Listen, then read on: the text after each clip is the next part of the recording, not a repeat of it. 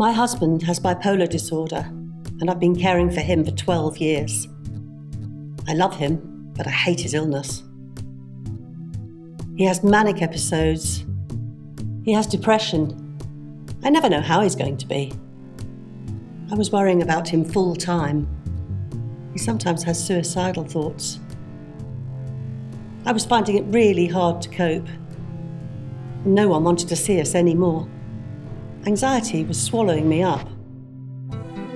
But things started to improve after I registered as a carer with my GP. My GP told me about local organisations that give practical and emotional support. Now I get a little time to myself each week.